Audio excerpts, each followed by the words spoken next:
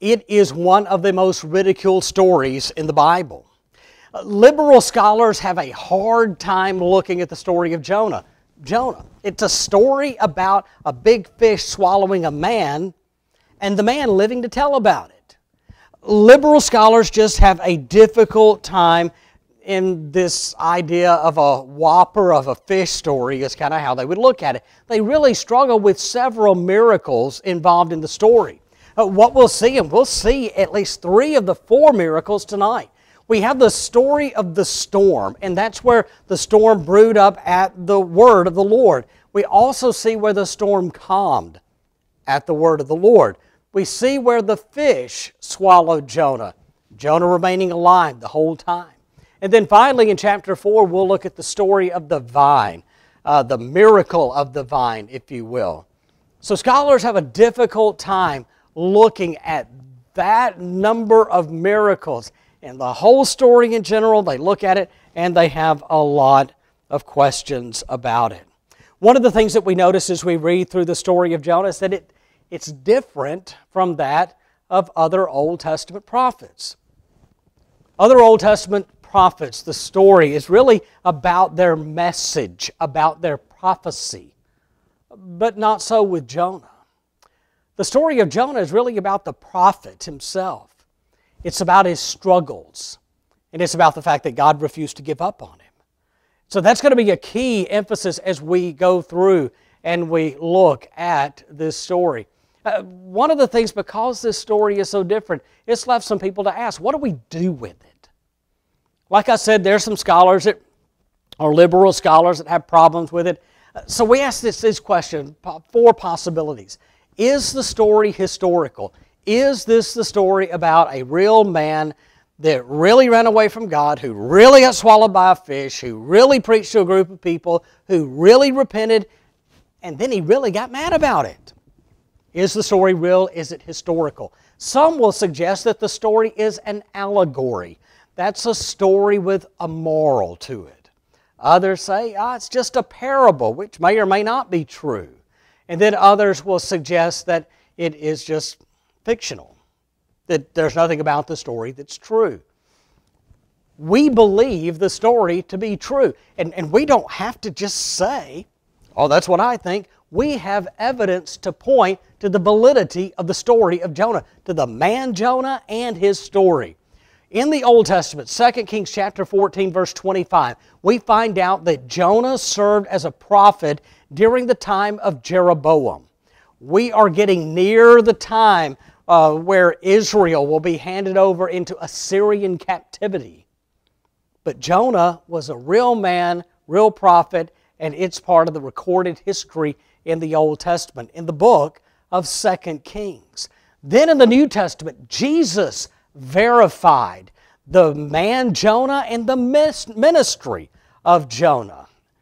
What we see in Matthew chapter 12, beginning in verse 39, Jesus answered, "A wicked and adulterous generation asks for a sign, but none will be given it except the sign of the prophet Jonah. For as Jonah was 3 days and 3 nights in the belly of a huge fish, so the Son of Man will be 3 days and 3 nights in the heart of the earth. The men of Nineveh will stand up at the judgment with this generation and condemn it, for they repented at the preaching of Jonah, and now something greater than Jonah is here." Several different times in this statement from Jesus, he talks about the validity of Jonah, that Jonah was in the fish. The fish swallowed Jonah alive. He was in the belly of the fish 3 days, 3 nights. Jesus used that real story to talk about the reality that he would die on the cross and remain in the tomb for 3 days. Friends, this is a real story. And then he went back and he talked about how the city, how the people of Nineveh repented at the preaching of Jonah. Jesus would not have talked about a made-up story, not in these 2 cases. Not when you're talking about Jesus on the cross and in the grave. Also, not when you're talking about the repentance of people at the Word of God. So what we have is we have evidence in the Old Testament and the New that Jonah was a real man who really struggled, but who had a ministry as a prophet. What we want to do is we're going to go through probably about a chapter a week. This will be a brief series. We'll go through a chapter a week. Tonight's lesson, as we go through chapter 1, fits under the title of You Can Run, but You Can't Hide. I think that's a great title for this story, given the message in the story in Jonah chapter 1. So let's start there. We're just going to work our way through the chapter. Chapter 1, verse 1. The word of the Lord came to Jonah, son of Amittai. Go to the great city of Nineveh and preach against it, because its wickedness has come up before me. But Jonah ran away from the Lord and headed for Tarshish. He went down to Joppa, where he found a ship bound for that port. After paying the fare, he went aboard and sailed for Tarshish to flee from the Lord. That is Jonah chapter 1, verses 1 through 3. Let's start off with some common ground. Let's start off with some good about Jonah. There is not a lot of commonality between Jonah and other Old Testament prophets. However, the first line of the story is common ground. The word of the Lord came. That is a statement that we find in Isaiah. It's found in Isaiah chapter, I think it's chapter 34. No, chapter 38, verse 4. Chapter 38, verse 4, then the word of the Lord came to Isaiah. But we also find this in the book of Jeremiah, the book of Ezekiel, also obviously in Jonah, then Haggai, and Zechariah. So we have at least 6 different prophets in the Old Testament where this phrase is used. And some of those, it's used quite a bit in their stories. Of course, we know that some of those prophet stories are longer than others. So here we are, we have this common ground. The word of the Lord came. The word of the Lord came to Jonah. The Lord wanted Jonah to go to Nineveh and preach against it. The Lord had noted his wickedness of the people of Nineveh. And he was calling on them to repent. It's interesting, you can run, but you can't hide.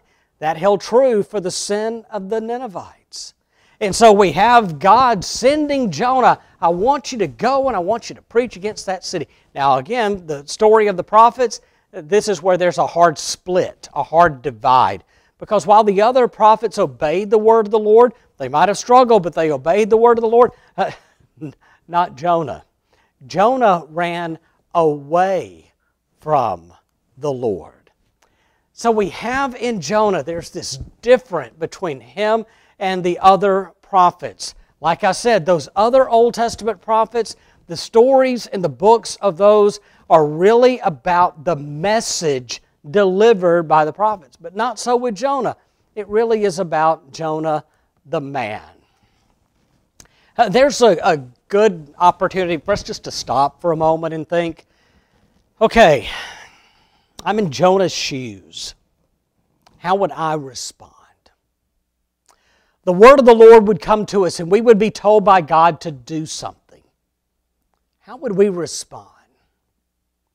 Wouldn't you like to think that we would respond like Abraham did in Genesis chapter 12? The Lord told Abram to go, and Abram went. Some of us are probably more like Moses in Exodus chapters 3 and 4. God came to Moses and told him, I want you to go. I want you to deliver the Israelites from Egyptian slavery. Go to Pharaoh and tell him to let my people go. Moses had questions. Moses had excuses. At the end of the day, really it is. It's just excuses. Moses had excuses why he didn't want to do it. But he did.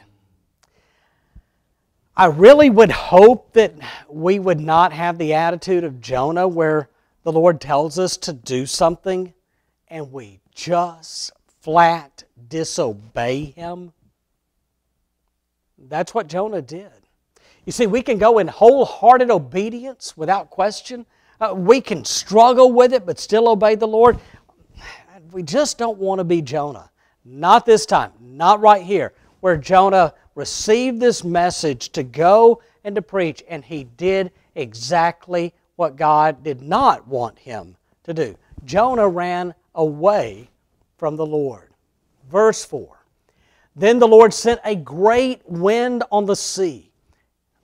The Lord sent, remember that, such a violent storm arose that the ship threatened to break up. All the sailors were afraid, and each cried out to his own God. And they threw the cargo into the sea to lighten the ship. But Jonah had gone below the deck, where he lay down and fell into a deep sleep. Interesting lesson. There are a lot of lessons in this first chapter about the sailors. One of those is about in times of crisis, and how do we respond? Huge contrast between what we see from Jonah and from the sailors. The sailors, they were frightened. Priorities changed. Now, boy, they started praying, didn't they? They were praying to their own gods, little g, but they prayed nonetheless. But it's interesting because the cargo, the material possessions, they had little importance at this point. Usually when you look at man and you look at the desire for things and for money, that kind of is a huge temptation for many, but not in a crisis like this. They were throwing cargo overboard so that they could make the ship hopefully where it could weather the storm easier, and they didn't think anything about that. So what do we do in times of a crisis? Well, again, there's something about a crisis that it can determine how we respond, and it's interesting to watch how some people respond. Remember, what did the sailors do? And they started praying, and they started getting rid of stuff, realizing what things really mattered at that time. There are people who, in a crisis, will get religious. There will be times in a crisis where people will want to make changes. There will be times in a time of crisis people will pray. This is when people begin to make promises to God. God, if you'll just get me through this, then I will. It's like we want to bargain with God in that time of crisis. But there are some people that in a time of crisis just decide, not going with God on this one. I'm going to take matters in my own hands. And if I put Jonah in any of those categories, I put him in number 4. The sailors were afraid. They were praying to their own gods, little g, but they were also throwing cargo. I mean, they were making every effort to try to stay alive. But there's something about Jonah in the middle of this storm that he slept. I know Jesus slept through a storm in the New Testament. That's because his faith was great and he knew who was in charge. Jonah, I think, had resigned himself to disobedience. And whatever happened, happened. We're going to see that as we continue in the story. Chapter 1, verse 6, the captain went to Jonah and asked, "How can you sleep? Get up and call on your God. Maybe He'll take notice of us so that we will not perish." Then the sailors said to each other, "Come, let us cast lots to find out who is responsible for this calamity." They cast lots, and the lot fell on Jonah. In a crisis, what happened? The sailors had prayed. The sailors wanted to find out what they needed to do. They wanted to find out who needed to change. They're interested in making things right. Jonah's resigned himself. Jonah has resigned himself that what it is will be. It is what it is. Jonah knew that he was being disobedient to the Lord. And he had resigned that would be his destiny. Chapter 1, verse 8, so they ask him, "Tell us, who is responsible for making all this trouble for us? What kind of work do you do? Where do you come from? What is your country? From what people are you?" He answered, "I am a Hebrew, and I worship the Lord, the God of heaven, who made the sea and the dry land." This terrified them, and they asked, "What have you done?" They knew he was running away from the Lord because he had already told them. I think this is great. There are some things, again, we see about the sailors, we see about Jonah. The sailors were amazed. They were stunned that a prophet of God, of the Lord God Almighty, of Yahweh, they were stunned that a prophet of Yahweh would disobey him.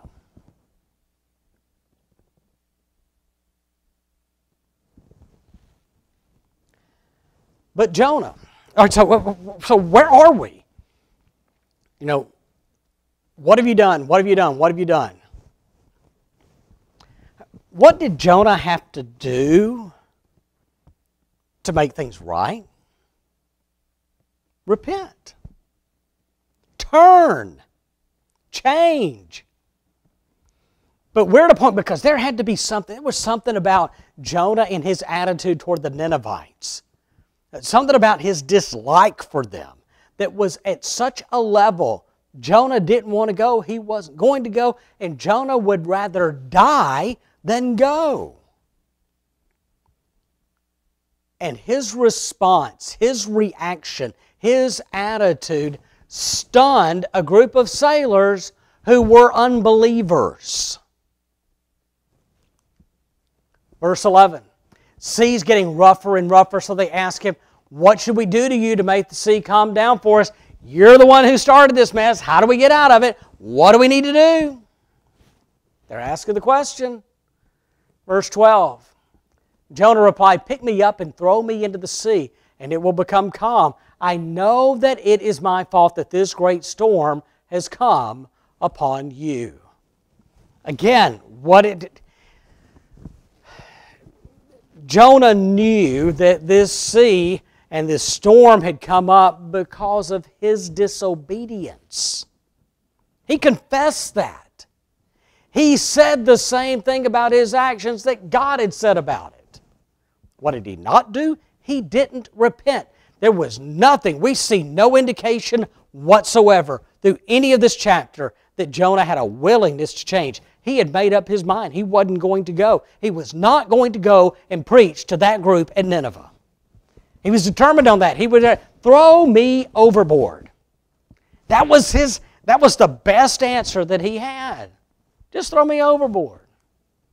Verse 13. Instead, the men did their best to row back to land, but they could not, for the sea grew even wilder than before. Then they cried out to the Lord, please, Lord, do not let us die for taking this man's life. Do not hold us accountable for killing an innocent man, for you, Lord, have done as you pleased. And then they took Jonah, they threw him overboard, and the raging sea grew calm. At this, the men greatly feared the Lord, and they offered a sacrifice to the Lord, and they made vows to Him. So what do we see? Again, lessons from the sailors. They did not want to throw Jonah overboard. They were more compassionate than Jonah. Jonah showed no compassion whatsoever for the people of Nineveh. Go preach to them. Tell them to repent. Nah, I'm not going to do that. All right, well, when you get in that boat, it's going to get rough. That's fine. It's going to put other people in danger. I don't care. That's Jonah's attitude. So the sailors started asking me, man, what can we do? This one's on you, Jonah. What do we do? Just throw me overboard. Really? Man, the sailors, now they're more compassionate than Jonah. Did you notice so? The sailors, they'd been praying to their gods, little g. Now they turn and they pray to the Lord. They asked the Lord to forgive them. Lord, we're fixing to throw this guy in the water. We're going to throw him in the sea. Lord, forgive us for that.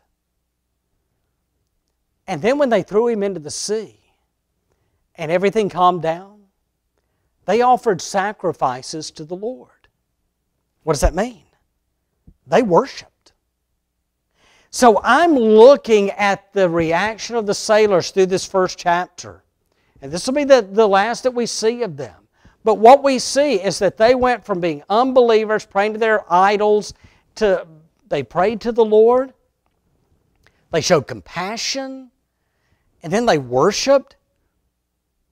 The sailors changed in more of a positive direction than Jonah.